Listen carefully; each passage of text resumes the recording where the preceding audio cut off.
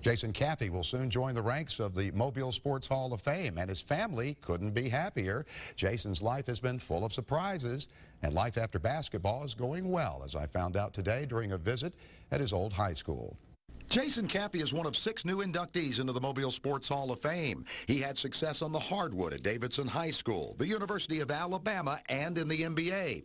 Jason left the game with 2 championship rings, one in Chicago with teammate Michael Jordan. He told me he has plans for those rings. I'm the type of guy, I'll probably donate those rings to the Mobile Hall of Fame here pretty soon. I don't wear a lot of jewelry, don't need to wear it. I would like the city to have those, and that's what I'm thinking about doing with them.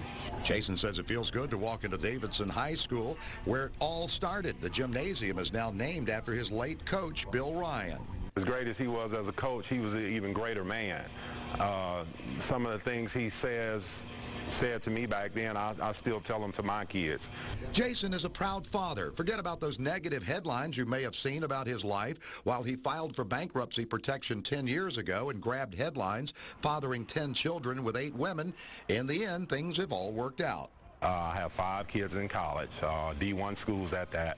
Jacob Caffey was the last one to get a full ride to Tuskegee University. Very proud of all of them. So when that came about, I was able to let all the negativity go, because that let me know that the Lord put those kids here for a reason.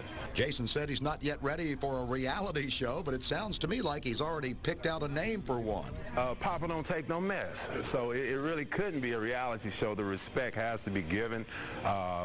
Regardless of what I went through with their mothers, they have great mothers. They were inspirational in getting those kids to college just as much as I was. We're not going to always get along and agree on things. That's me and the kids. That's me and their mothers. But one thing I can say is we do work as a whole to get the best out of our children.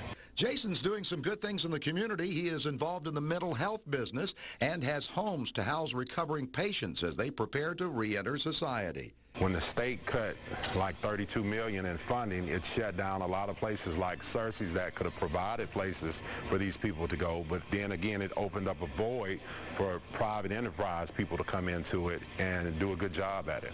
So when Jason Caffey is inducted into the Mobile Sports Hall of Fame in April, look for him. He'll be the big guy with the big family. Congratulations, Jason.